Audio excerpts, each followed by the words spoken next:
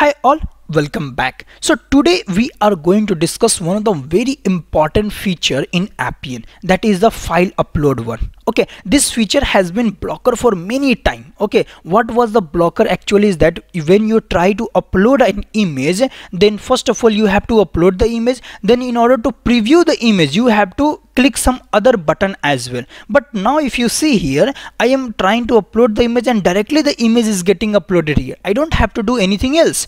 Directly I can upload the image and at the same time I'm able to see the preview as well. So this has enabled with the help of a new feature, submit upload files. Okay, that's what we are going to see, like how to use this functionality, how does it work. Okay, so let's go here and let's try to configure this. We will try to configure that particular component. Okay, we don't need any sections here. Okay, and then we just need here upload file. Okay, I have tried to upload the file here. Okay, now once I will try to upload, let's try to configure this upload file once. Okay, so what we will do here is that we will take here, okay, a local variable in which, like, whatever the file has been downloaded, we will try to store that file into this local variable. Okay, local bang file. Now what we will do here is that the value, okay, the value is going to be local bang file and the save into as well is going to be local bang file. Okay, and now the target where you want to save the data, that is a very important part. For that we need a constant to like store that data into somewhere. So let's say, like, do we have any folder for storing that value here? Okay, for constant, let's see that. Okay, so this is the folder that I am going to use in order to upload the files here. Okay, so I will write here cons bang and this is my pointer. Okay, so this is the pointer for this one. Now this is going to be the target. Okay, now what after that, what will happen here? If I try to upload the file will get uploaded here and we will get a document ID as well. Okay, which is very important. For example, if I try to use it, then see here one document ID also got generated. But does this document ID works? Right, let's try to find it out. Just above that we will try to take a columns layout.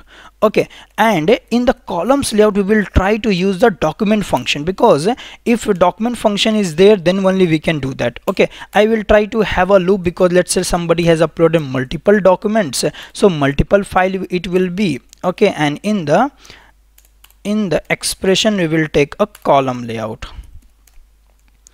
Okay, and in the column layout I will have the contents. First of all I will make the contents here as if, let's say, like no file or document is there, right? We don't want the document function to break.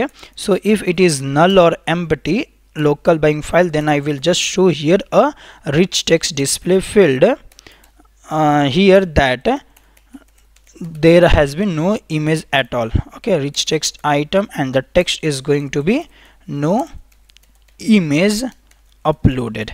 That's it. Okay, otherwise what I will take here is that I will take a card layout. Okay, and then in the contents of the card layout what I will do here is that, as of now let's see here contents only. Okay, so as of now if I click on test interface, okay, let me just click on test, we don't need the, okay, see here, if nothing is there then nothing is breaking here. Otherwise in this card layout I will take a image field here. Okay, and the image field is going to have images, and images is going to have the document image. Okay, so images is going to be have a document image kind of thing, document image here. Okay, and now the document, okay, the document is going to be document ID is going to be, let's say, fv bang item. Okay, this is the document, and here it will just try to, or directly it is nothing, we didn't, just need the document only, that is more than enough. See, it is not even breaking. I am using a document image, but it is not breaking. But as soon as I try to upload a file, let's see what happens here. What it will do here is that it will try to store that data. Okay, so it is just assuming here that if it is null or empty, if local bank file is null or empty, then it is showing restricts, otherwise it will show card layout. But here again, like nothing was showing here. Okay, now what we need to, next thing what we need to do here is that in the save into, this is the new functionality that has been added. Okay, so I will use here submit uploaded files, that's it. So on success, what I will do here is that let me just create a success variable as well. Okay, local bank success, nothing, we just have to write like on success what will happen. So on success you have to save here local bank success, and in that let's say true, I will save it there, and then there will be on error as well, on error. Okay, and here as well we will save here in local bank success, let's say false. Okay, if success is there then true, if error is there then false. Now let's click on test interface, and this time we will try to see it. Okay, let me just click on upload here. Okay, and click on okay, done. See, now you are able to see the preview. Success is true. It means the particular document will get stored here as well. If you see here, undraw notebook ASK4, something like this, and here as well same name is referred here. If what will happen if I try to upload another document? See, another document I uploaded and another document, I will be able to see the preview at the same time.